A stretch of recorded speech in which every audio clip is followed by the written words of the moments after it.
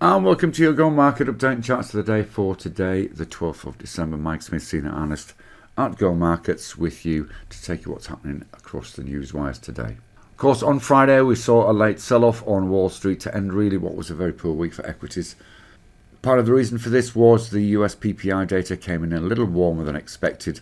That's fueled recession fears to a large degree, and of course there is a degree of market caution as well. We've got big data this week that's going to dominate sentiment, notably the US inflation number tomorrow and the Fed interest rate decision on Wednesday. US futures are slightly higher in early Asian trading, though they've slipped a little since open, and Asian indices are following that weaker US lead from Friday. The ASX is down around about 0.7%, with only the real estate sector positive out of the 11 sectors. European equity futures are suggesting a very slightly positive open later, but there's plenty of time to go before we get to European equity market open. In the FX world, the US dollar index was slightly higher on Friday on that equity weakness to end the week near neutral. It is higher in Asia against all major currencies. Despite this USD strength, gold is still testing that key 1800 level. Oil is pausing today after a drop throughout last week, still around year-to-date lows. And copper is down in Asia after a strong week again last week, just getting a little bit of a sell-off in risk-on assets. We're seeing the VIX also edge slightly higher on that equity weakness.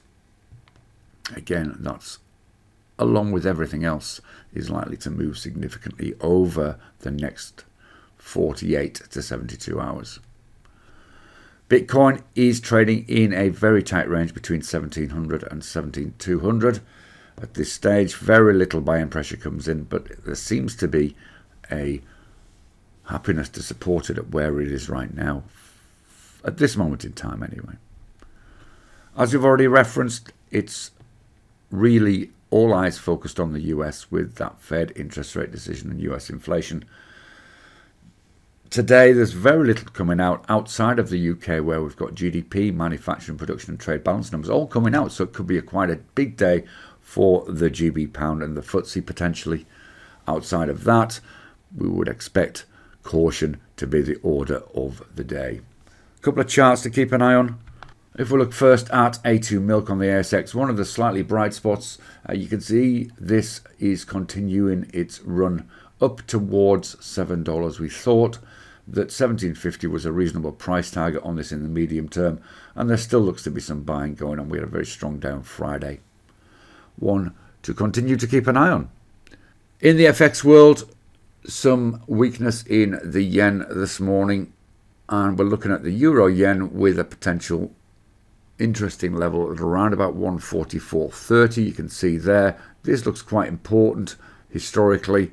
We had resistance here and support on a couple of occasions through October and early November. Looks as though we could push towards that line again. We are trading slightly below it at the moment. You can see there we are around about 144. If we breach 144, we can expect a test of 144.33, we would suggest, and then upwards from there perhaps. But whichever way you slice it, I think caution is the day. There will be some movement in particularly indices and currencies, we suspect, but these movements are likely to be choppy, so please take care in these market conditions. Trade safe, and we'll see you again soon. Bye bye for now.